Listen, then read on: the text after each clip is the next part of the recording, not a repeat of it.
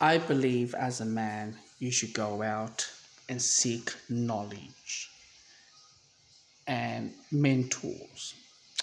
Now, I know a lots of YouTube videos always talk about mentors, but seeking knowledge, regardless what sort of knowledge, absorb it like a sponge. Because at a time of life, you'll definitely use that knowledge and you use it in the real lifetime.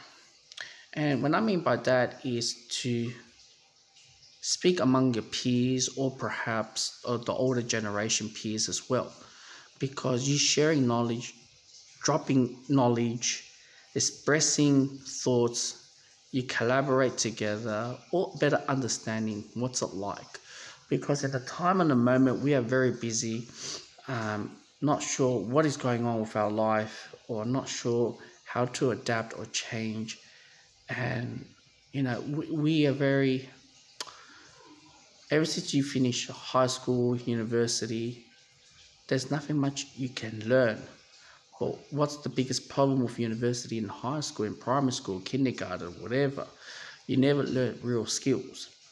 So when you speak to other peers and dropping some knowledge, gaining knowledge, and educate yourself, learning a new skill, and be a critical thinker, and as well to go through and absorb it like a sponge. And that is the best way to do it. If you don't do it that way, you're gonna find lots of missing links in life, or lots of errors or uncertainty and why you're behaving that way.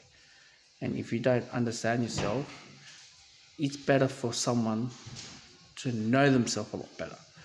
If you know yourself a lot better and you gain the knowledge, it can enhancement may not be financial side, can be physical side, it can be emotional side, cognitive, or behavior, or everything.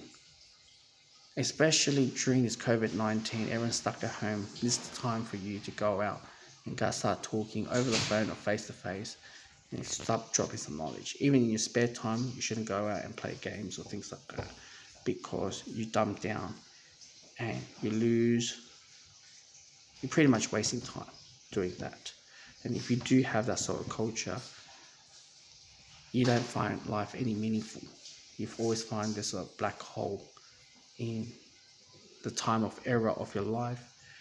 And especially people right now start to look back and started to regret what they did in the past and what they didn't do in the past and what they should have gained in the past, or benefit